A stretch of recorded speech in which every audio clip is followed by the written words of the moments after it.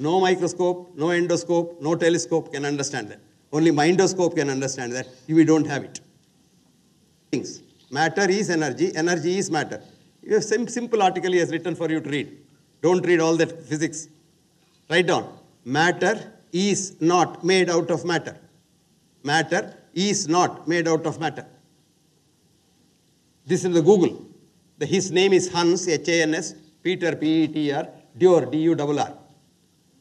And this article, he tells you that I am a child playing with small things in the periphery, calling it a-duality. The Indian sages called it as Advaita, Sat, Sat. And here is a German who doesn't even know English properly, quotes Sanskrit. You go to his laboratory, he has got all the scriptures, Indian scriptures there. And he quotes the Upanishads that said what energy and matter is. Bahir antas chabhutanam. It is outside and inside of everything. Charam, it's moving. But acharam, you look solid, nothing solid, you are moving. You are jumping leptococs a bit. Charam acharamevate. Sukshmavate tavidneyam. It is so subtle, no microscope, no endoscope, no telescope can understand that. Only mindoscope can understand that. We don't have it. And what does he say? Durastam. You don't know? You don't know.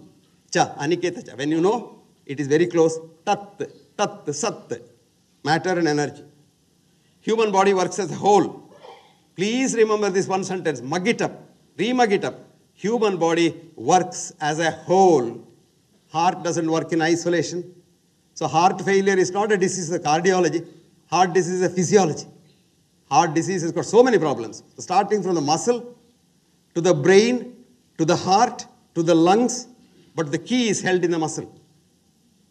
Chronic heart failure, the key is held in the muscle. And it's the muscle that gives you what you want to do. Human body is but a bundle of energy. Human body is but a bundle of energy. Why human body? The whole universe is immaterial. Human body is a material.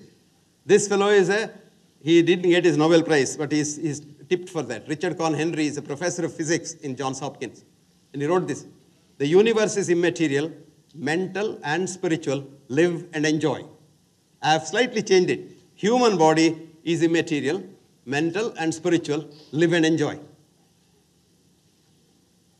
So, this human body is a wisdom, enormous wisdom. Many times we feel this patient should die, according to our textbook. But next day you see him, he is smiling in the ward, and third day he is walking out. Many times these patients will probably outlive the doctor and go for their funeral also. All this is possible because you can't predict the future, there is no future. Modern medical science has no place for keeping man either healthy or alive. Did you read that? Modern medicine has no place to either keep man healthy or alive. Need for a new science of man. But I will give you one small example. Stem cell. I met somebody who said, I'm in genetics, big genetics. What is genetics? Genes have nothing. How many genes do you have in the chromosome? 23,000 to 25,000. But do you know how many germ genes you have? 2.5 trillion. In a metagenome, you have 2.5 trillion genes. So you manipulate these 23,000 genes and then say, I'm producing a stem cell and give it inside, it will go to do something else because the genes have no power. Gene expression, the protein expression, which is called gene penetrance, depends on the environment. And what is the environment? Outside it was in vitro, it was your environment. Laboratory, test tube, whatever.